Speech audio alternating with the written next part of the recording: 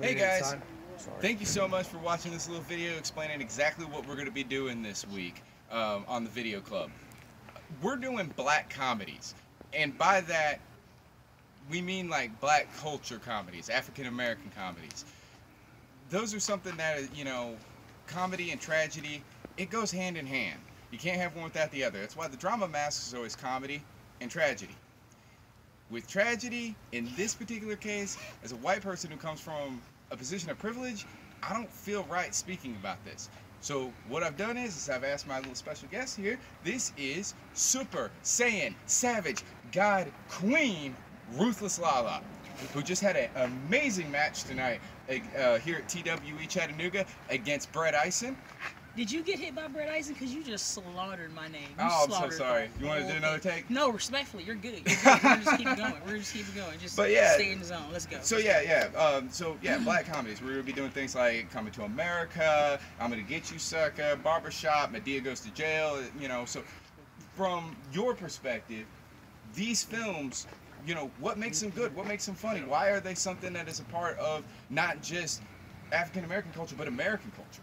I mean, it's one of those things to where our culture has always been given things as to make a joke. You know, it happens in major companies, it happens on the indie scene. You know, we African Americans, honestly, truthfully, we're born great. That's not like overly cocky, that's confidence, that's facts. You know what I'm saying? So anything that we put our minds to is things that we can do, and sometimes that comes off as very jealous, envious. You know, it is what it is, but you know, sometimes, like I said, we get thrown things and we make the best of it. So like Coming to America, Harlem Nights, I'm Gonna Get You Sucker, even Madea, like it's good to see things that we go through, and also it's good old comedy, man. Like nothing is funner than like laughing and seeing like each other get together and just talk trash. Cause like that's literally what me and my best friends do. Like watching Harlem Nights, I can literally tell you that is like EOW.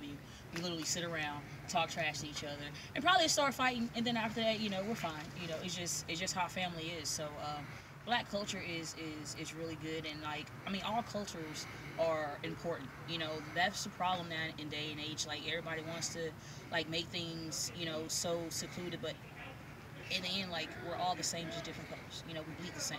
You know, but black culture is something that is very historical, and so for it to be what it is now and how we're prevailing in a lot of things, it's pretty nice. Awesome. Thank you so much for joining me on this. Is there anything you'd like to promote? Follow me on Instagram at Straight Ruthless One. Also follow my tag team partner Mike Cobb at NLMC 3000, I believe. If not, just type in Mike Cobb, you'll find him. Caden Sade as well. Add us on Twitter as well. Look it up, Larry's or Us. Respectfully though, book me on WrestleMania weekend. I am available. We are all available. Respectfully, hit us up. Just add us. Respectfully. Yeah.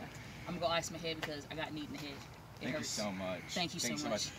Remember, for this vote, it is a pick two. So you get to pick two of the films. Make sure you don't pick three. Make sure you don't pick one. Thank you so much, and we'll see you Friday.